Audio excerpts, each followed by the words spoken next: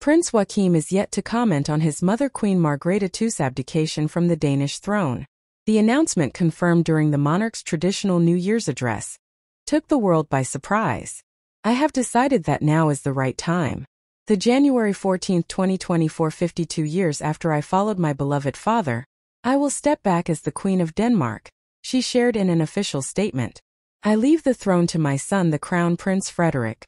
It is my hope that the new king and queen will be met with the same trust and devotion which have fallen to my lot," she concluded. "They deserve it. Denmark deserves it. I will conclude my New Year's address in my usual manner. God bless Denmark, God bless you all." Danish newspaper Bild Baldet states that Prince Joachim, 54, had been vacationing in Denmark with his wife, Princess Mary of Denmark, when the announcement was made. The couple typically resides in Washington, D.C. with their 4 children Nikolai, Felix, Henrik and Athena.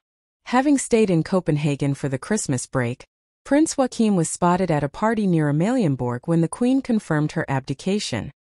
He was joined by an old-school friend, Oscar Davidson Seesby, and his wife Britt. The publication also states that Prince Joachim left the party late and without commenting on his mother's broadcast. Following the historic news, Prince Joachim and Princess Mary have only just returned to the spotlight. On January 1, they attended the annual New Year's banquet at Christian VI's Palace, Amalienborg, where they were reunited with Queen Margrethe, Princess Benedict, Crown Prince Frederick and Crown Princess Mary, pictured in a royal blue lace gown, and Princess Dagmar's diamond floral tiara. Princess Marie, 47, turned heads with her elegant attire. Accompanied by her husband, Prince Joachim put on an equally dapper display, stepping out in a military uniform. They both appeared in good spirits. 2024 is set to be a transitional year for the Danish royal family. While Prince Joachim and the rest of the world will still refer to the Queen as Your Majesty, Crown Prince Frederick and Crown Princess Mary will inherit the titles of King and Queen this month.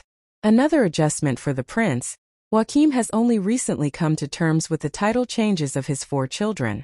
In September 2022, Queen Margrethe ruled that her grandchildren Prince Nikolai, Prince Felix, Prince Henrik and Princess Athena would have their royal titles removed. She added that the children will be styled as Count/Countess of Montpezat instead. The decision, when it was announced, caused great upset, with Prince Joachim, Princess Marie and Nikolai all speaking publicly of their disappointment. In an interview with the Australian outlet 9Honey, Joachim's son Nikolai, 24, confirmed that the family continues to have a good relationship with Queen Margrethe nonetheless.